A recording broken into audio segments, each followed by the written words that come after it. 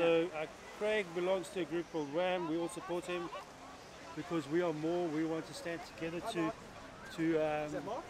stand up against the tyranny of government and all the regulations. I'm a business person, so from a business point of view, all the regulations are destroying my business. As a business entity, I've lost customers. I've seen customers close their businesses.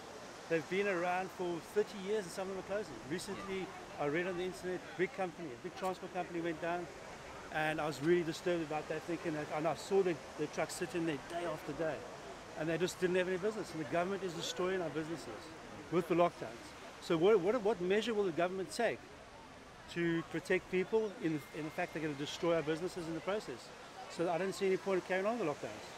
So I'm here as a business person to say to people who have got their own businesses to stand up with us and say, no, we don't want any more lockdowns. We want to go back to, we don't want levels.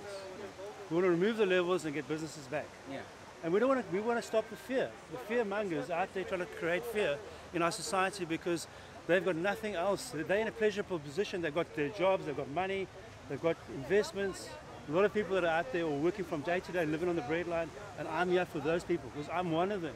Yeah. Even though I come from the suburbs, I'm in a position where things have changed in South Africa. Last year, I've had to close the business up and work from home. Yeah. So I'm in the exact same position as them. I'm working from home on a day-to-day basis. Craig, I respect him because he also believes in the same thing. We believe that going forward in South Africa is not about pushing and suppressing people, it's about growing our economy.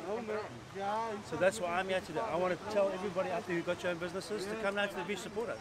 Yeah. That's just one aspect, never mind the fact that as a human being, my rights have been incriminated on. Constitutional rights have been changed. They haven't accepted the fact that everyone has rights, and the government has made these regulations without even, I would say, taking regard for the average person in this country. They sit in a beautiful position where they're getting their salaries every single month, and we're not. Yeah. And the fact of the matter is a right. We have a right to go and walk on the beach. We have a right to go in a public place. We have a right to freedom of speech. Absolutely. That's why I'm standing here today. I believe in those constitutional rights. And I think Craig is exactly like me. We are people that we don't want to go down this road anymore. We want to stand up for people of this country and say, no, we have rights. Let's do it together. We want to we are more together. Yeah. United we stand.